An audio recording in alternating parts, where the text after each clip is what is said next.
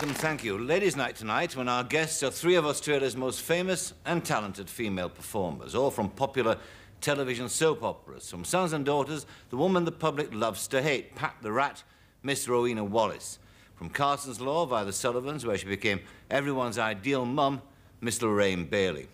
But first up, someone who's been a favourite with Australian audiences since the early 60s, when she was every bloke's favourite pin-up and every woman's idea of glamour.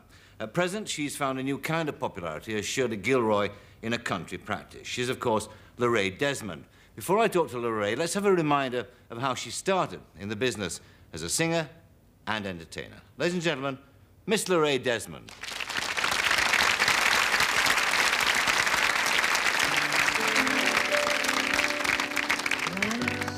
I lived the life of a millionaire, spending my money, I didn't care, taking my friends out for a mighty good time, buying them champagne, gin, and wine. But then I began to fall so low. I couldn't find my friends, had no place to go. If I ever get my hands on a dollar again, I'm gonna hang on to it.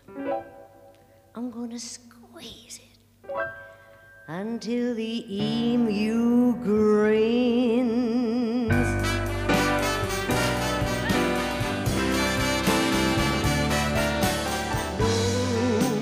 Nobody knows ya when you're down and out. In your pocket, not one penny, and your friends, you haven't any. Them that's got shall get, them that's not shall lose. So the Bible says, and it still is news. Mama may have, and Papa may have, but God bless the child that's got his own, that's got his own. And rich relations may give you a crust of bread and such. Well, you can help yourself, but don't take too much. 'Cause Mama may have, and Papa may have, but God bless the child that's got his own, that's got his own. 'Cause when you got money, you got lots of friends hanging around your door. But when the money's gone and all your spending, they won't be around anymore. No, but once you get back on your feet again, everybody's gonna be your long lost friend. It's strange without a doubt that nobody knows you and nobody needs you when you're down and out.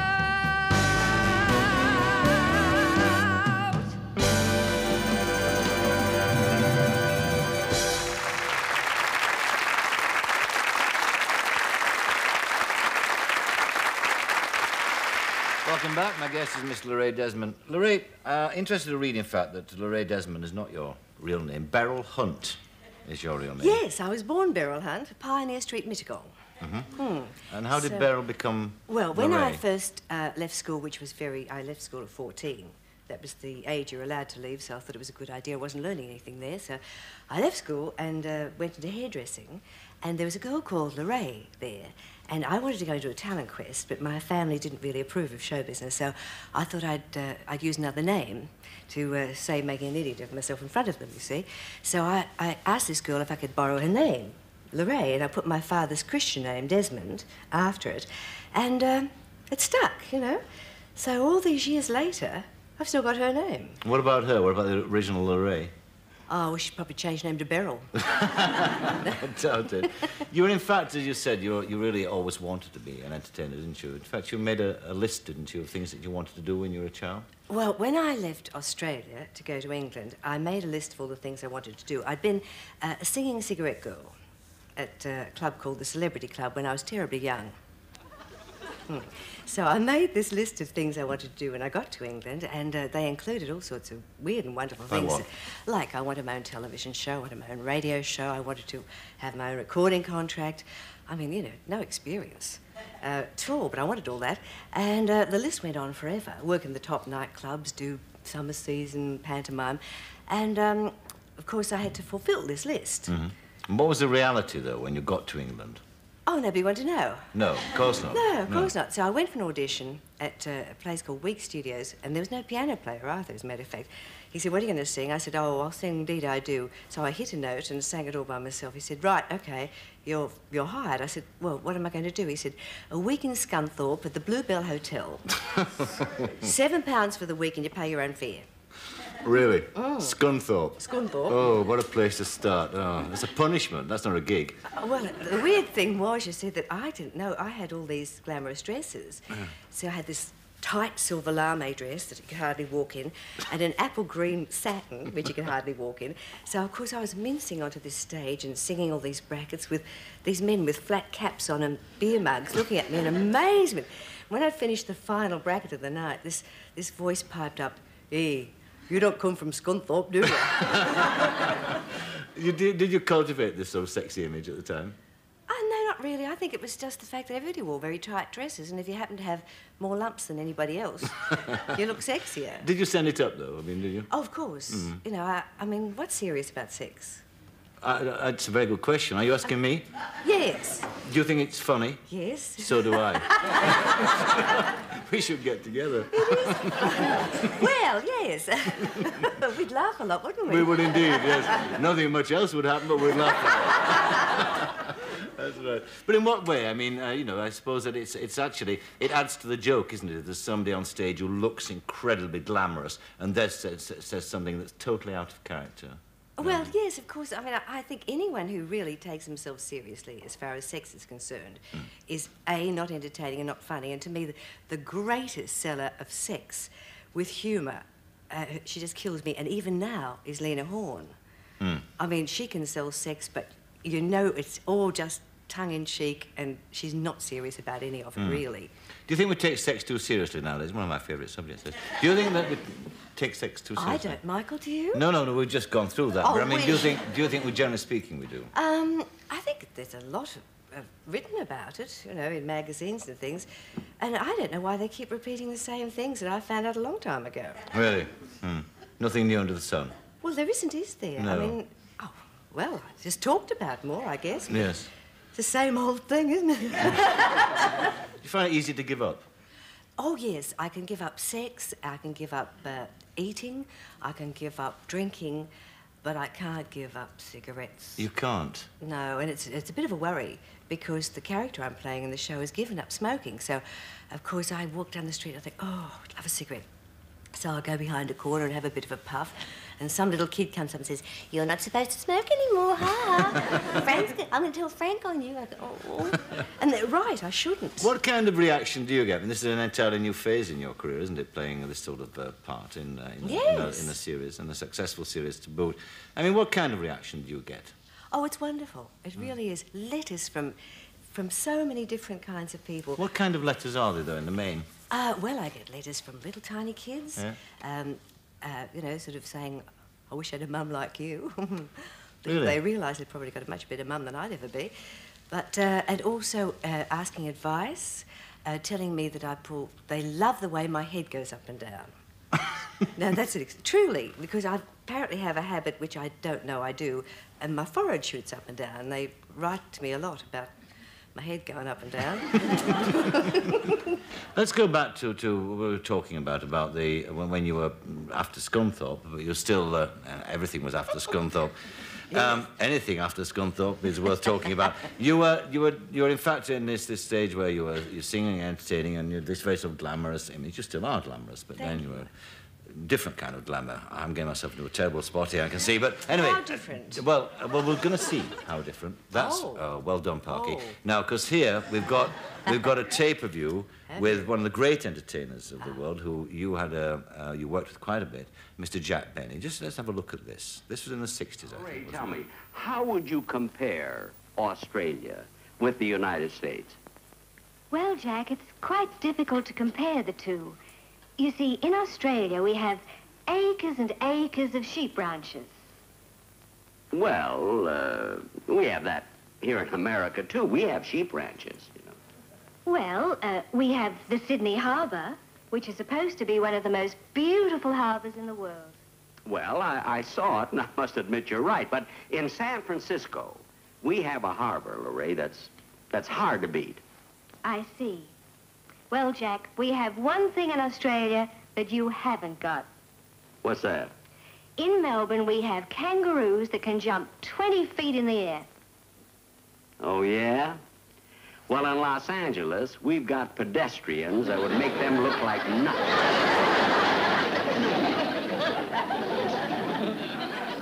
I just did 18 feet on my way to work this morning.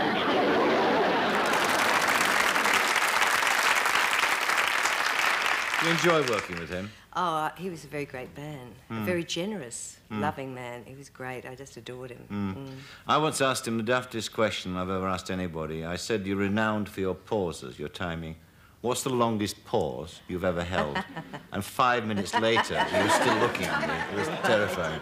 It was amazing. He just turned and turned across the audience with him. He was a very, very great comedian, actually. Oh, I think one of the greatest. Yes. Let's talk a little bit about the work that you did when you went over to Vietnam, because that interests me. I mean, you went over there, what, about 5 or 6 times, didn't you? 6 times. The troops. It was really fascinating. I mean, troop audiences are the best in the world anyway, and I had done a lot of troop entertaining in England for the War Office, and all sorts of weird and wonderful places that you certainly wouldn't go to. I mean, they don't have any Hiltons or anything, really.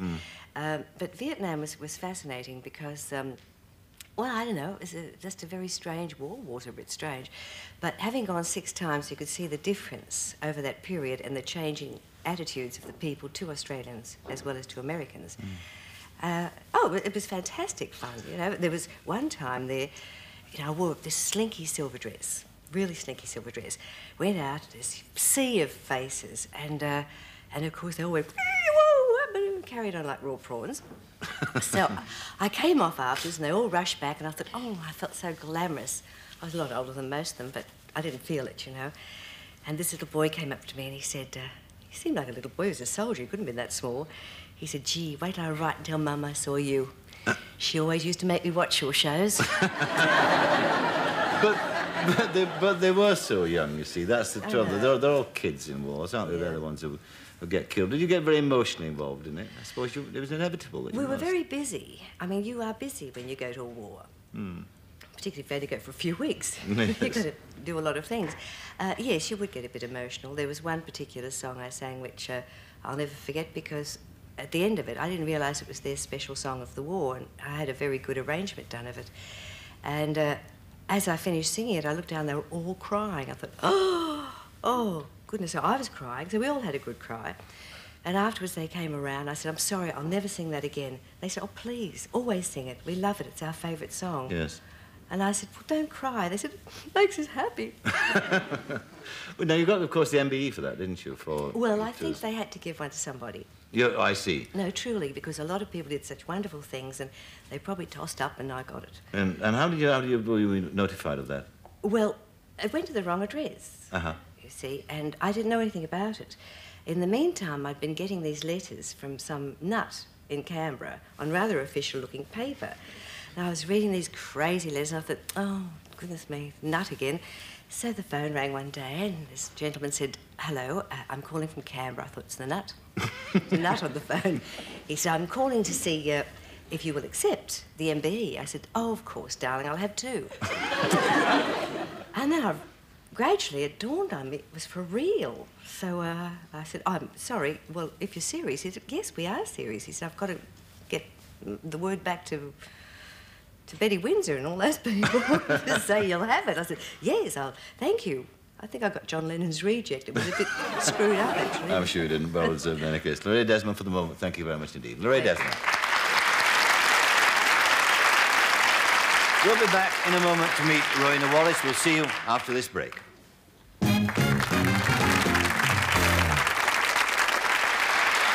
Now, television serials have contributed to our cultural and intellectual development. One of them posed the great question of our age. Who shot J.R.?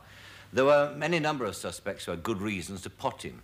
It's his extreme unpleasantness that's made him hypnotically appealing to large numbers of people. On Australian TV, Patricia from Sons and Daughters almost makes J.R. appear benevolent by comparison.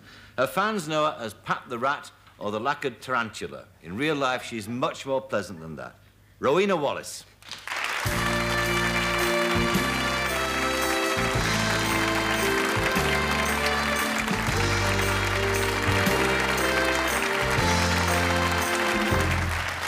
What's the worst reaction you've had to Pat the Rat? I've only had one really bad reaction, and I didn't get it personally, actually. It was down in Melbourne when we were filming OBs down there, and we were working at a truck depot, and the crew and the rest of the cast were there very early in the morning, but I had a late call, and I arrived about 11 o'clock, and they said, oh, thank goodness you didn't come any earlier. I said, why? They said there was this truck driver who came by and said, is that Patricia Hamilton here? And they said, well, actually, no. Well, good for her, because if she was, I'd smash her face in. And that was it. A real fan. And off he drove. But it must be, of course... Nice man. It must be great fun to play a strong part like that. It is. Yeah. It's a challenge, and it's meaty. It gives you something to work with. And you can get away with all sorts of things. Well, like smoking. Like smoking and drinking, all of that. All yes, of that she stuff. never stops. That's right, yeah. And I suppose there's a great change from the ordinary run-of-the-mill roles that an actress gets offered. Well, it was for me, because I've spent many years of my 17 professional years in the business playing understanding destroyed wives and the jealous girlfriend, and then another understanding mother, and then another defeated mother, and then another mother who accepts it all, and then another mother. And so it went on. One played out the cliches of these types of roles, and it got to the stage where you thought, oh, no, not another one. What do I do with it? What do I do with it? Mm. So when the time came that I began to be offered these sort of roles, I was thrilled. Mm. Going back to those early days, you started in your first sort of big break, in a sense, was in Brisbane on television, wasn't it? What did you do there? What was your job at the station? I did many things. I was a Jill of all trades and master of absolutely nothing. I joined Channel 7 in Brisbane as... initially as a straight girl on a show called Theatre Royal, which was transferred from the actual Theatre Royal in Brisbane to television, and they called it Theatre Royal, and it went live to air on a Friday night at 7:30. I'll never forget. I used to die every Friday night. And I was hired as what they called a soubrette in those days. And she used to come on and sing a song with the ballet, sing a couple of choruses and a verse, and then do a routine with all the feathers and the spangled costume and all the rest of it. And I used to appear in the gags with George Wallace, Jr. Mm-hmm. But what were you doing on the TV station as well, apart from that? Wasn't that enough? No. Oh, all right. Well, eventually they thought, well, she's got a lot of spare time, we can do something with her. So I became a booth announcer, which was announcing all the commercials and logging all the commercial times in the booth, because they've got machines to do all that now. We were like machines. We used to have, what's that soundproofing with all the holes in it? Soundproofing. Soundproofing, yes. That's right, you're right, Mike. Yes. Soundproofing, Yeah, yes. just a pretty face. Yeah. I drew lines, I linked up every hole in the sound booth. I went mad. I hosted a children's show, an afternoon children's show. I did an afternoon news bulletin, and I was the weather girl. The weather girl? Mm. And you used to do all this at the same time, did you? Not all at once. No, not all at once. I know that. I mean, you go from one studio to another, changing the hats. Oh, absolutely. Yes. Theatre Royal, being live to air on Friday night, came very shortly afterwards, after the weather report. And on a Friday night, I used to get into little Studio B, and I'd have all my hair teased up. This was the 60s, of course. We'll remember what we looked like then. Terrible. And I'd have a nice straight suit on with a sort of frilly blouse to cover everything up. And underneath that would be the spangled costume, and those high-cut numbers, and the mesh stockings and the high-heel shoes with the elastic over the top. And I'd do the weather report.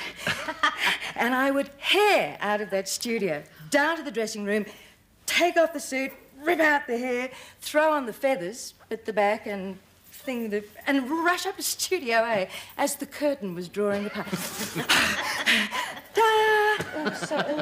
I do get carried away. Yes, sorry, everyone. It sounds like a recipe. It's only water. What have you done? Sounds like a recipe for disaster. Oh, it was sometimes. The first night I did it, the first night I did Theatre Royal, I forgot the routine.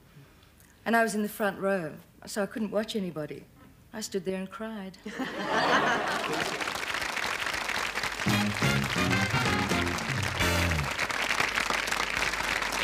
In your career you've had in television, there's 17 years, and you say you've been doing. You've had a couple of sort of historical moments, haven't you? I mean, Pat, this character you play now, is historical in the sense that it's the first true nasty, you know, the one that they love to hit. There was another thing that you did in a thing called You Can't See Around Corners too, wasn't there? There was another historical moment. That scene? The scene. Yes. Tell us about the scene. Well, it was, let me remember, a scene in the park where Frankie's off to war, that's right, and it's our last night together. And he wants to make the most of it. But Margie is not of the same mind. And so they sort of wrestle around in the grass for a bit. But unbeknownst to me, the director and Ken Shorter, who played Frankie, had got together in a corner and decided that they would go a little further than we had rehearsed. So he put his hand up my skirt and got a wonderful reaction. Did he? It was very real. We've got the clip here. Let's have a look at it now. Come here. This will remind you all our golden old days. Here we go. Love the minutes. Look, we probably won't see each other again, maybe for a long time. Don't let's muck it up.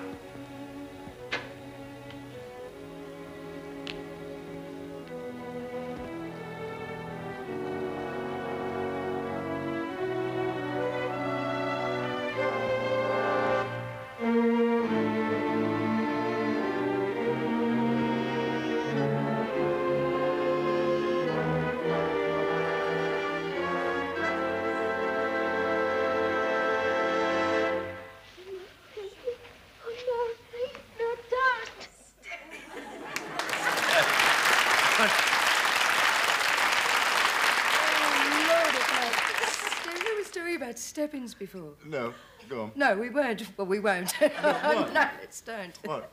Talk about step-ins. Why?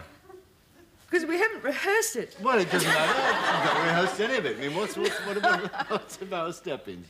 Would it be a terrific embarrassment to you if I pressed the point? I think it might be. Would it be as big an embarrassment as it was when he pressed the point? All right, fine. Yes. Next question. Well, all right. Well, what kind of reaction did... I mean, that caused a terrible stink at the time. Well, it did, and there was a certain amount of deliberation, of course. It was the first episode of the series, and, of course, Channel 7, I said it, wanted everybody to watch, and they did. And I bet they did, yeah. So it was terrific. It got the series off to a good start. Well, what I was say with a big bang. Yes, a big bang, yes. Oh, I love the music, too, the climactic music, yes, it's marvellous. Let me ask the two of you, what kind of censorship problems have you had? Have you had any censorship problems at all? Well, I've found that in America they're terribly stuffy about things like yes, that. they are. I mean, that little clip with Jack that was there, I had a green sequin dress. That dress was green. It was in black and white, though, so long ago, which I worn all over the place. I worn it in England. I'd worn it in Australia. I got to America to do the Jack Benny show, and they had put a bit of mesh across there because they, didn't want to expose the Rudy Valley. They're extremely prudish, aren't they? And yet, you see scenes of explicit violence there, which, I mean, they're just allowed to go on unchecked. But, I mean, they at sort of Rudy Valley, as you say. It's a silly double standard. It is a silly double standard. I did a series called The Rovers, which was a kid's show, and I played a journalist, Rusty. We used to call her Trusty Rusty and Hero Bob. And they lived on a schooner with the captain and koalas and wombats and cockatoos and all sorts of things. Well, they all lived there, but Rusty didn't. She used to appear bright and bubbly every morning, ready to set to right all the wrongs and do all those wonderful things. But we never knew where she went at night. We decided she couldn't live on the boat. That was out of the question. So we figured either she went up the cross every night or she lived up the mast in the crow's nest, sort of permanent lookout. But there she'd be on deck every morning, ready to go. One of life's great on her mysteries. crusade, yes. We never found out. Yeah. Can I ask the two of you too? I mean, what about the both of you from a very early age had an ambition to make it, and you've both made it. You're both divorced.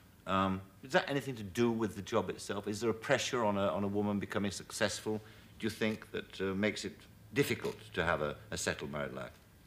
It is a bit hard to get to see the person you'd be living with, I think, for a start, you know. I think doing this sort of show, would be very, very hard on a marriage, but I'm not saying that it would wreck it, because that depends on the two individuals. I'm having a lovely time being single. You are? Oh, certainly. I can turn the light out when I like. I can be really selfish. Really? It's lovely. Yeah, yeah. Do you have to learn to be more assertive, Lorraine? I mean, one should be able to turn the light out whenever one wants to. Do you turn the light out too? It never goes on. I'm having a lovely time being single. You are? Yeah, but it's a difficult job for relationships. It's a difficult job to have a social life with, because you really never know when you're going to be free. And it's not just the actual working from 7 to 7 or 9 to 5, whatever it is, during the day, but you get home at night and you've really had it, but you've got to prepare for the next day, and weekends you have to set time aside. So it's there's a kind of discipline involved that makes it difficult to just do what you really want to do. Yes. To make an appointment is so hard. Yeah. I mean, I say to people, look, could you ring me next Tuesday, and I'll let you know what the schedules are for the week after, and I'll let you know how much I've got to learn and what times I am available. You can't really make an appointment for ages ahead, which is pretty hard on a romantic situation. Yeah, because nobody really understands that either, do they? No. Do you always think you're giving them a line. Do you think, just brief though, do you think that men are also, when they see the character of you, do you think they're a bit frightened of you? Is that what it is? Yeah. Do you think it could be that? I don't know. I mean, you meet people and they react to you and you accept that. I suppose it could be. I mean, I think it's rather silly, but I suppose that could be an element. It's worth a try, isn't it? Isn't it? Yes, yes. If they send the letters to me, not to you, though. All right. Yes. Rowena Wallace for the moment. Thank you very much indeed. Rowena Wallace.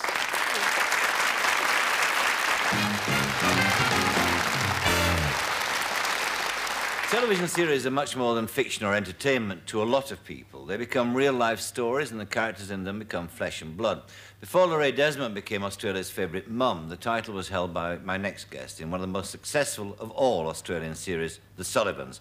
Grace Sullivan was killed in the London Blitz, but the actress who played her survived as Jennifer Carson in Carson's Law. Ladies and gentlemen, Lorraine Bailey.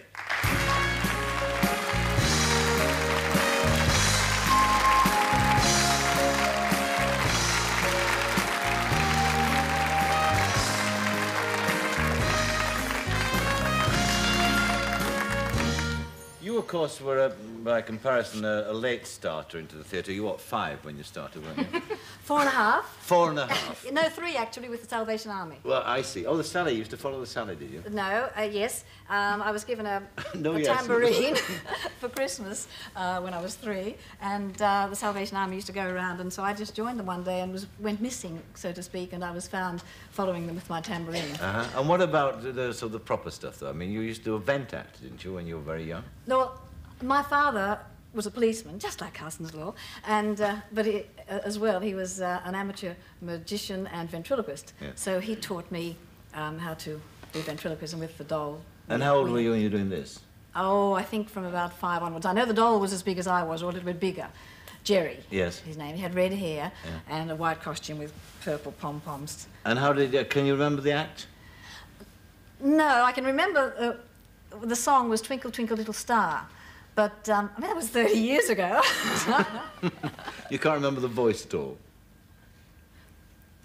Yeah, yes, yes, a little bit. Do you want to hear something? Yeah, go on. Well, I have to put my hand up. Of course, well, that's Jerry, sure. Well, Jerry, you have to hold his This is Jerry. This is Jerry. But well, you see, that's right, that's Jerry. But you have to look at Jerry, because when you're doing a ventriloquist act, I won't look at... You misdirect. Actually, could you be my doll? Certainly. Can you swing over to... No, certainly. Ladies and gentlemen, I'd like you to meet Jerry. Will you put your hand up on my back? Yes, I'm going to. There it is. But what you have to do when I'm singing is go like this. Right? Ready? Twinkle, twinkle, little star, I wonder what you are. How the world so high, like a diamond in the sky. Twinkle, twinkle, little star, I wonder what you are. Good boy, Jerry. Great, Mind you, I'm a little rusty, in case you hadn't noticed. Bet you can't say Wolverhampton. Wolverhampton. Wolverhampton. It's the most difficult word for ventriloquist to say, isn't it? Where do you come from, my little man? Wolverhampton. Wolverhampton. Can you say Wolverhampton like that, though? Wolverhampton. Oh, she's very good indeed. Amazing, yes. You probably saw my lips, though. Yes. Now, what about the theatre, though? Because your first ambition was to be a film star, wasn't it? Esther Williams, was it? Yes, I wanted to be... this was also when I was about 5 Of and course. living in the country and used to go to the movies, and Esther Williams was the big star at the time. And, you know, all this gold lame and all this backstroke and everything like this, and I used to swim, you see, so I'd get down to the pools and I'd do all this glamorous backstroke. Except I used to always bump my head because I could never see where I was going. And I used to always wonder how in the movies she always looked so wonderful and just stopped at the right time without bumping her head. And then I remember when I was about 12 years of age, buying my first gold lame swimming costume. Oh, but that was stunning. stunning, I thought that was so glamorous. Knock him out of the local baths. No, nothing was knocked out when I was wearing it. I was 12. I used to fancy her, Esther Williams. Well, but really, when you think back, the musicals, the spectacle... Oh, they were lovely, weren't oh, magnificent. they? All And that coloured smoke and dropping into the thing and trapezes and Busby Barker. Exactly. It's like sex, you know, it was better in those days. Back on it again. Really? I was waiting when you'd mentioned you. I know. Now, let's get on something serious business, the Sullivans. Isn't it sex? No, well, it's not. Oh, We no, it's funny. decided We it's just not. established that, right? It was funny. Yes. Particularly for a ventriloquist.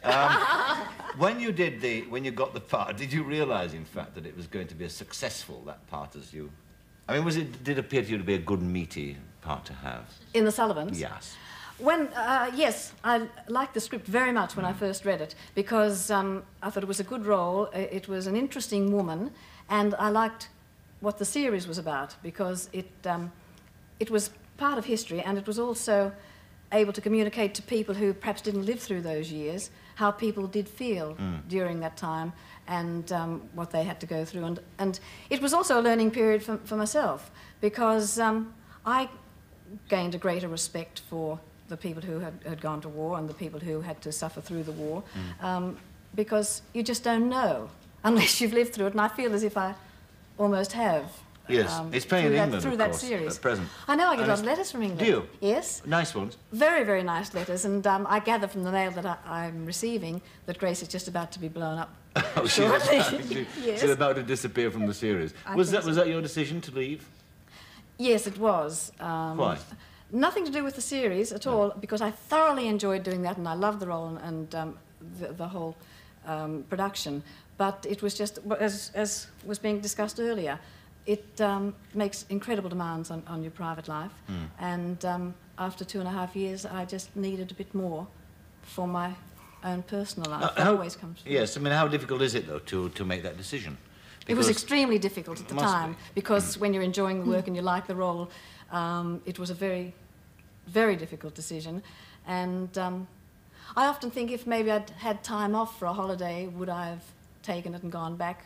But at the time, I had to make a decision within 3 months, and I just didn't know at that stage what to do, so... Let me ask you what I asked Rowena and Lorrae as well. I mean, what kind of reaction do you get from people in the street? Do you find that people assume that they know you, that you're their best friend and that sort of thing? Very nice reaction. It's nice to have somebody just say, "Hello, Lorraine," as if they have known you for a long time, and it's very warm and it's very friendly, and you can't help but respond in kind.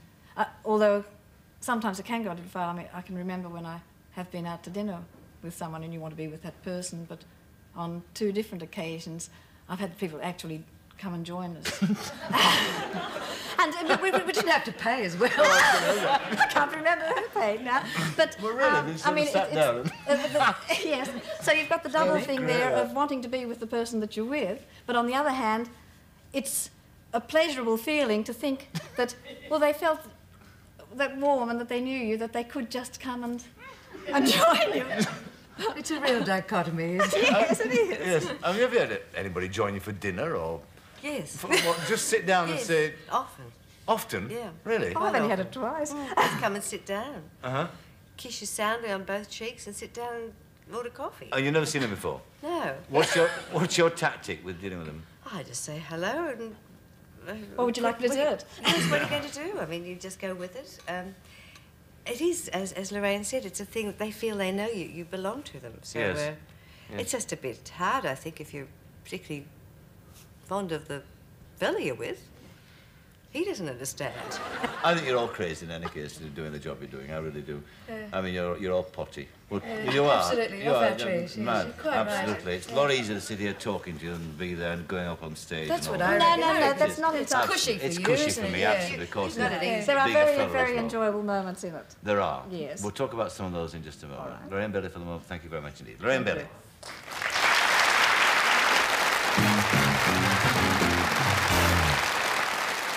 But what's the worst moment that you've been through professionally? Best little whorehouse in Texas. Really? Yes, but yet it was also one of the most pleasurable as well because when Mike Walsh first asked me would I do it, and it was a musical, I thought, oh, yes, I'd love to. And I had colleagues ringing me up saying, don't, you'll ruin your career. But I went ahead anyway because I'd never done one before and I wanted to learn. And so I started taking singing lessons and I wasn't sounding too bad in rehearsals. And then I made the mistake of thinking, well, the more you practice, the better you become. So I was having singing lessons in the morning, singing lessons at night, and rehearsing all day. And of course, I just wore my voice out. And then 2 days before the opening anyway, I caught some overseas virus that was going around. So I went on stage on opening night, and I had this virus, so I had diarrhea, and I was vomiting, and between scenes, so it's true. You can imagine what it was like trying to perform. You'd come on and do a little bit, and you think, I hope I can get through this bit, you know. Then race up to the toilet. Other members of the cast kept teasing me about disappearing up the corridor all the time. And this went on for the first 5 weeks, and it was horrendous, because you're on stage, and you just, all I could remember thinking was, I hope I don't pass out. And being so dizzy, I hope I don't fall over. And, you know, as well as trying to think of the song and the dialogue. And, you know, there were some nights when you just think, I hope nobody can see me. And it's a bit hard when you're centre stage and there's 1,000 people there's a out big there. band playing behind you, yeah. Mind you, there were other nights when I was good. Yes. I wasn't terrible all the time, just some of the time. And Rowena, what about yours? What would yours be? I suppose the worst times for me are always those periods out of work. Because nobody ever thinks you're out of work. Because there are things on air that you've done years and years ago that you thought would never surface, but suddenly up they come. And you go and say, oh, you're busy, aren't you? I haven't worked for 8 months. Oh, well, we saw you on the telly. They're the worst times for me. You Yes. sit around waiting for the phone to ring, and you discover it's been cut off for the last 3 months. Is it very... Do you get very depressed by it? I used to, not so much anymore, because I've been out of work for a while, so it's difficult to say. Yes. But, yes, nobody wants you, nobody loves you, and you're useless and hopeless. All that paranoia that sets in. Yes. You know, it's damage to the ego. That's what it is, basically. We're hopeless. Well, I am. Lorraine, what about you? Well, I'd been in the business for years and years and years, and suddenly I thought, well, gosh, you know, I've never, ever made a commercial. I still haven't made a commercial. Nobody wants me on commercials. And I thought to myself, wouldn't it be lovely? Oh, well, I still haven't made one. And the phone rang from my agent, said, listen, there's a terrific commercial, it's very good money. I said, oh, what is it? And he said, well, it's just one thing, it's for toilet paper. I said, well, I've been in it so long, I don't think I'll want to go back and start at the bottom. So I didn't do it. You didn't do it. Start at the bottom. That sounds like a really good line, that, to me. It's true, it happened. Yeah. But what is it, you see, that keeps you going, keeps you in this silly business that you've all chosen to be in when things are bad? Masochistic, I You suppose. think so, do you? Well, I don't know anything else. I mean, I'm very new to this end of the business. Yes. I've been back to ends again. I mean, I've mostly been connected with music all my life, so this is just a wonderful, fresh, new thing for me. And I love it. However, I don't know how you'd feel after quite a few years without a holiday, and I think that's a very interesting thing. We're getting a nice long holiday this year, and we all need it. I think if you're with a great cast and you're all having a good time, there's more warmth and friendliness in working with a group, because I've spent all those years alone, really. You know, just travelling around the world on my Todd. And it gets a bit lonely, and I'm enjoying the company of being part of a company. Yes. Lorraine, what is it about it that keeps you going? I like changing characters. I love creating different characters, and so even if I'm not in a series, I try and choose the roles that will use a different part of me. That's why I like doing different ages. Most of the things I've played have been older than me, and that's partly because if you're working on film, I hate worrying about makeup and hair and things, so if you're playing an older part and not very glamorous, you can enjoy the location without worrying. But it's the little things, you know, like creating new characters and working in a company that you can really enjoy. And so even in a 2-hour-a-week series, naturally all the storylines that you're going to have to do aren't going to please you. But every now and again, something will come along that is just wonderful and that you thoroughly enjoy doing, and it can make it all worthwhile. Yeah, this thing about disguise is interesting, because I remember once did a show with Peter Sellers, and he actually called off the night before, and I said, why won't you do the show? And he said, because I can't walk on as myself. And I said angrily, well, walk on in bloody disguise then. And he said, can I? And he came on as a German officer. And it was the only way he could get on. It's quite extraordinary. He just could not walk on as himself. He couldn't walk down again, those that's stairs. a different thing, though, than purposely wanting and trying to put little pieces together to make a different character. Right.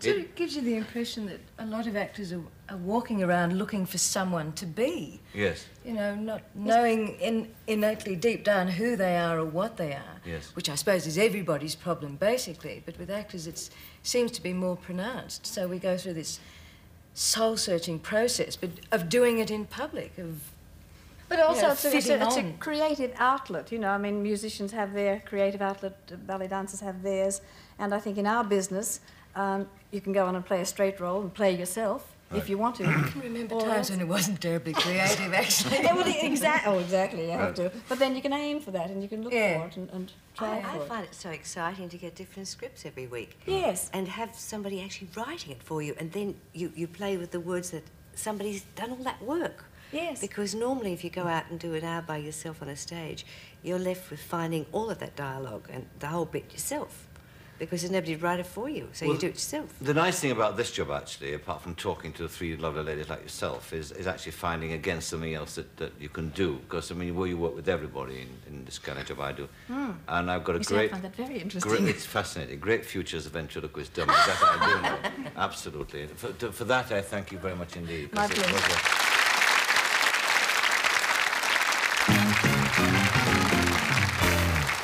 Lorrae Desmond, Rowena Wallace, Lorraine Bailey, thank you very much indeed for being my guest. We'll see you at the same time next week. Until then, from all of us here, very good night. Good night. Good night, Jerry.